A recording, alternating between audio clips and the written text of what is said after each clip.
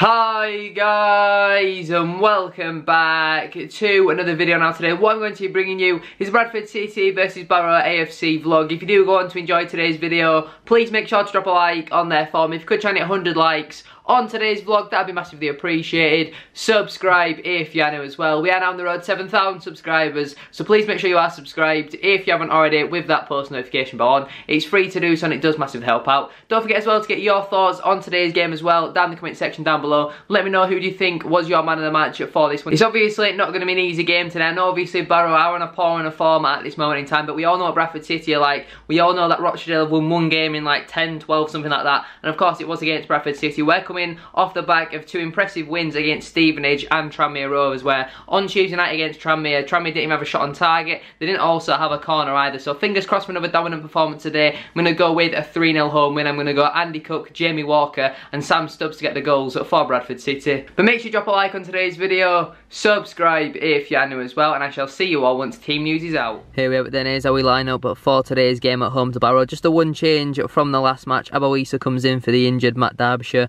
Scott Banks and Dara Costello find themselves on the bench. It's great to see Banksy back in the team. Don't mind that team whatsoever. I think now Canavan is starting as well for Barrow. Josh Kay I think he's starting as well. He always loves a goal against us, but fingers crossed we can pick up another 3 points. Got to give credit to the Barrow fans for the run of form they're on, and the size of their club. That's a very good turnout, more than what Tranmere brought on Tuesday. That's fantastic. Now Canavan has decided to turn the two teams around, so we're shooting towards the cop in the first half. Who are you transferring out? Canavan gives a little smile. Come on City.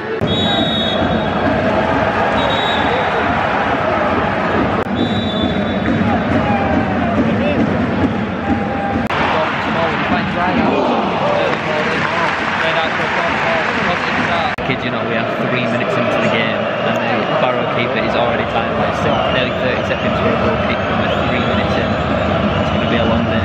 Barrow fans think he used to play for a big club towards my plan.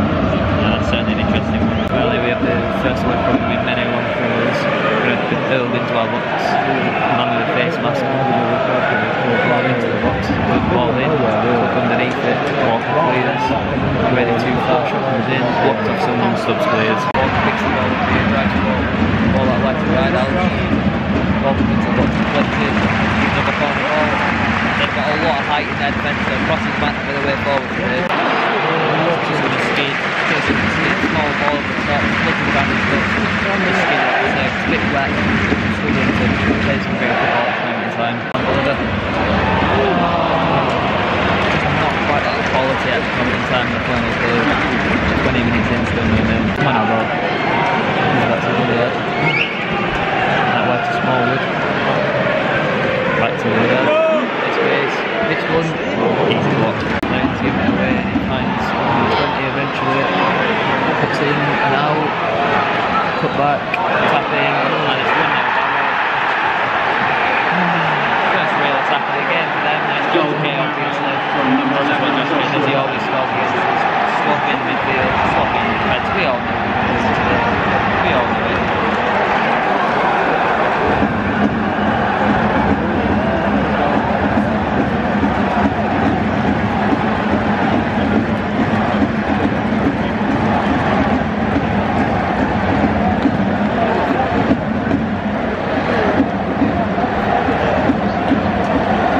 Achilles heel the whole season, messing about with him, stupid areas, weird little account, really poor defending. Now he's got a tap in 6 yards, that was shocking. And if they weren't time wasting enough at 0-0, now it's at 1-0, it's going to be hell.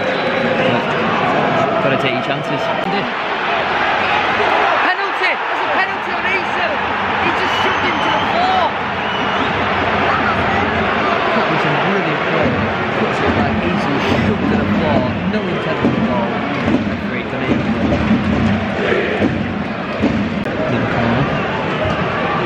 Deep, really deep. Taking over a penalty. Clear Churchill there on Stubbs. Clear Churchill, how the referee say that I'll never know. Kick for Barrow. But he didn't. He did down. Eventually be able to clear. Just before half time, Dickson can come back with another injury. He's been horrendous in this first half. obviously it's not nice to see but it looks like Darren Costello's coming on. Not really sure how I feel about that. Fourth officials indicating additional time in 5 minutes, sponsored by Smith. Free kick in quite a dangerous area, left side of the penalty area. 5 or so yards out of it, Small and right out straight over it. Need a good ball here. Small takes, it's a deep ball in. Oh, out for a goal kick. Absolutely dog shit. Half time, 1-0 Barrow, rightly moved on. University of Bradford. I think as we all expected, no changes at the break. We should have changed formation, made 2 or 3 changes because that first half was absolutely abysmal, but well, fingers crossed this second half is 300 times better than the first, because that first half was horrendous.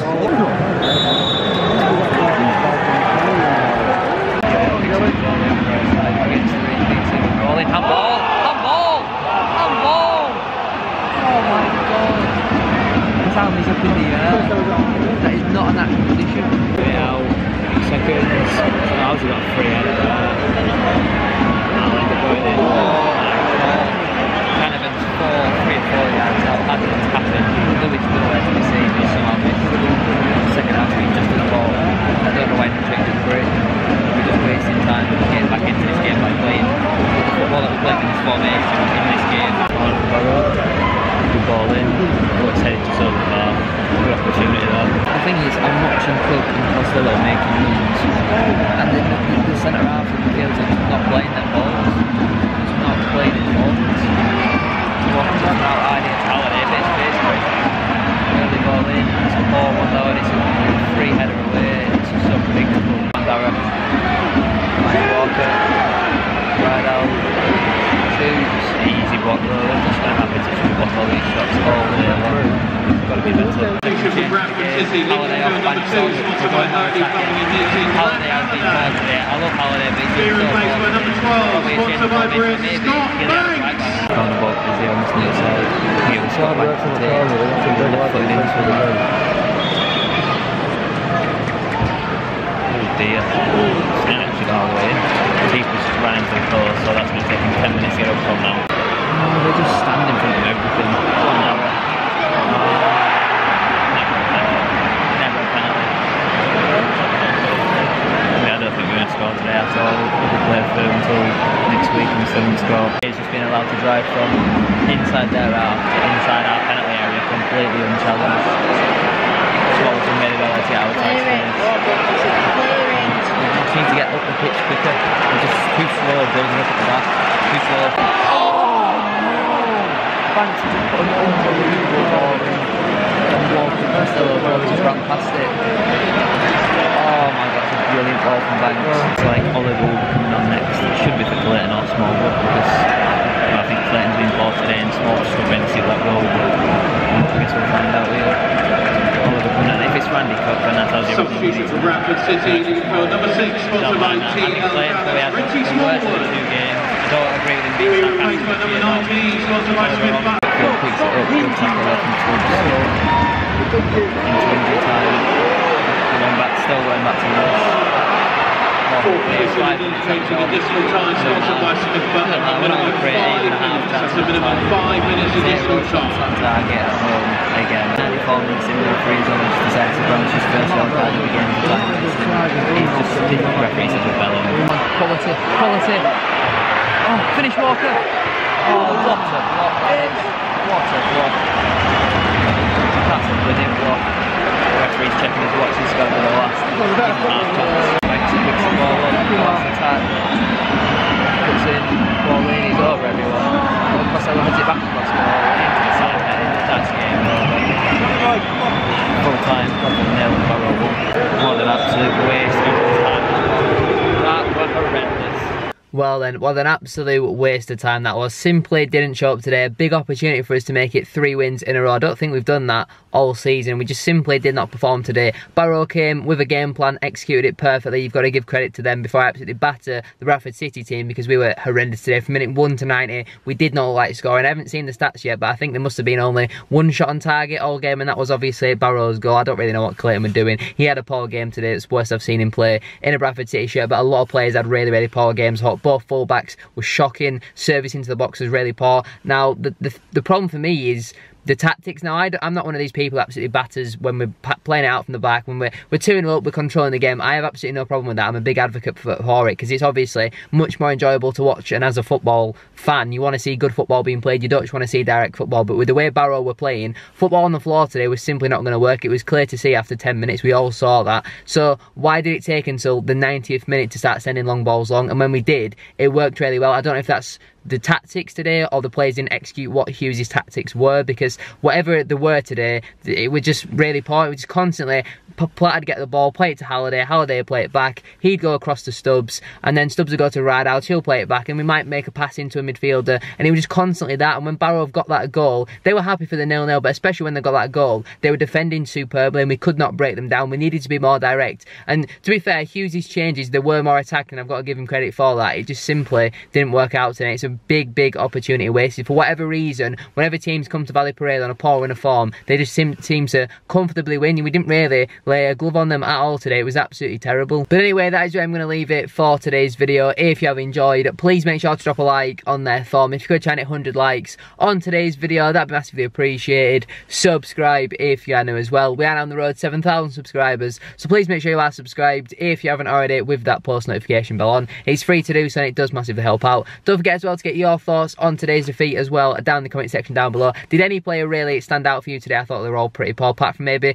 Costello when he went on the wing. I thought he looked decent out there. Thank you all for watching though. Have a great rest of your day, and I shall see you all next Saturday for Doncaster away. Over 4,000 Bantams travelling to that one. The boys better show up. Peace.